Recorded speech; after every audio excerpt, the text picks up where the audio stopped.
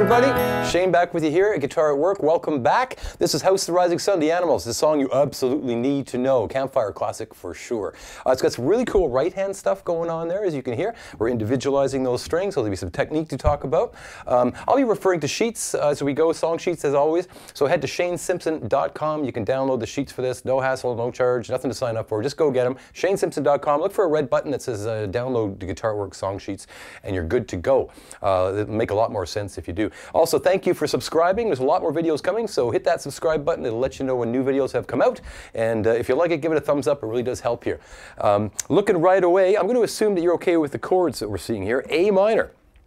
A minor, I have a pick in hand here for sure. I'm looking at an A minor chord, get you a close up of that. And now with the right hand, you're seeing in the handwritten sheet, not the song sheet itself, but you should have a sheet that has a series of dots and hieroglyphics on it. I'm looking at playing the open A string here. The first note we need is this open A with the right hand. Get a good close up of that, like that. And I won't worry about the rhythm just yet, just get the actual notes. And next is the D string right next door. And that's the G string right next door. And B right there. And high E. I'll reverse direction here. I'll now go up, up, up. Again, so we've got down, down, down, down, up, up, up. And notice I'm resting my right hand there. That is so important. Rest your right hand. I call it the heel of your hand right here, that little bone right there. That'll ensure that the pick stroke is coming from the wrist and not just up in space somewhere unsupported. Rest them right there and you'll always know where you are. Now rhythmically, what's that doing here? You'll see the little beam connecting the second and third note. That's an indicator of speed. So we want to go. I'll do that again. Down, down, down, down, up, up, up. So the second and third notes are quick, right? So going. And again. Last time, half that speed. There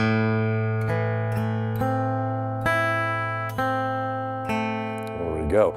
Exactly the same thing on a C chord. You only have to move one finger from A minor to C, as you probably know. Exactly the same right hand pattern. It's going to sound like this. And if I back it up a step, I'll go back to A minor, right back to the beginning. There's a C, one finger moves. Now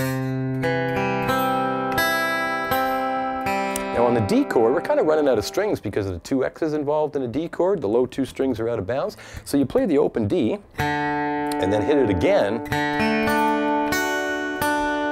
that. It's kind of the same, but you do have to double up on that bass note. We're going to again, slowly, D. And the same is true for the F here. Here's an F here in the left hand. Same pattern as a D.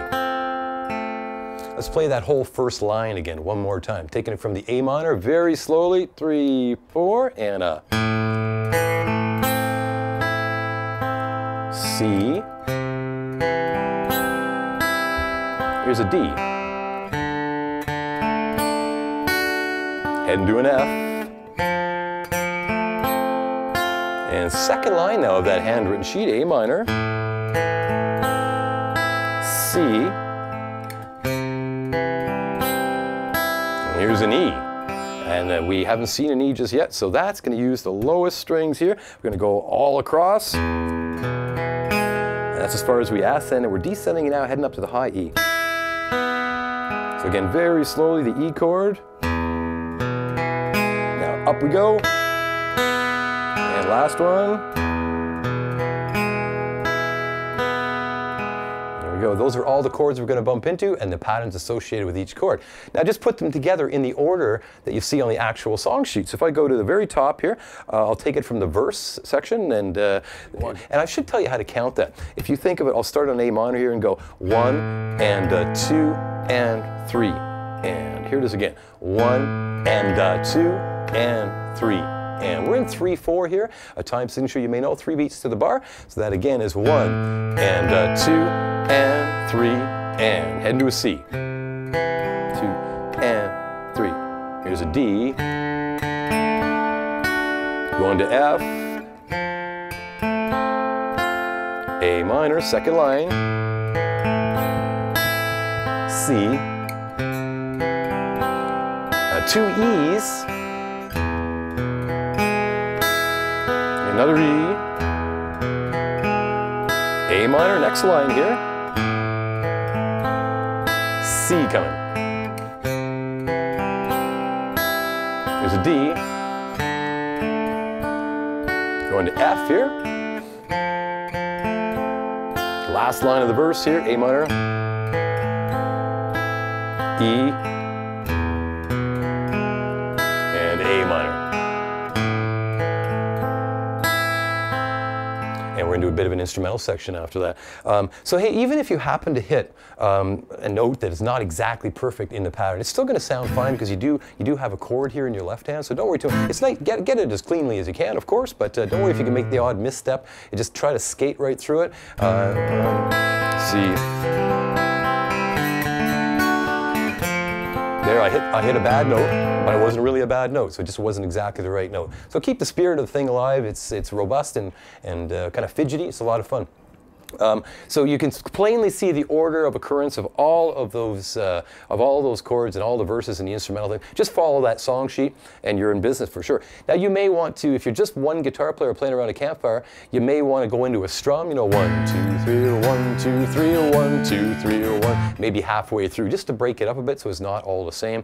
If you are going to do that, try this strumming pattern. It would be down, down, up, down, up, down, down, up, down, up, down, down, up, down, up, down. So one bar is this, down, down, up, down, up. Now I'll go to a C, down, down, up, down, a D, F, down, down, A minor, down, down, up, C, down. Here's an E, down twice. That might be a nice way to break it up. Sometimes this, go around once doing that, and then one. That might be nice to break it up, as I say. The second half of the handwritten sheet is sort of an easy way to do it. If you're not feeling up to that little skippy thing, that fast bit, some people just go just like that. It's a bit of a cheating way, but it sounds pretty darn good. You'll see that in the bottom half again of that handwritten sheet. So let your conscience be your guide, and just have fun with it, whatever you do. Thanks a lot, guys. Shane here from Guitar at Work, and you can now support this channel by going to Patreon/Guitar at Work and giving a buck or two. It really does help to keep the lights on here, literally. And I want to thank you for subscribing. A lot more videos coming. Hit that subscribe button. There should be one bouncing over my head here any second, a little coffee cup. You can hit that to subscribe, or below.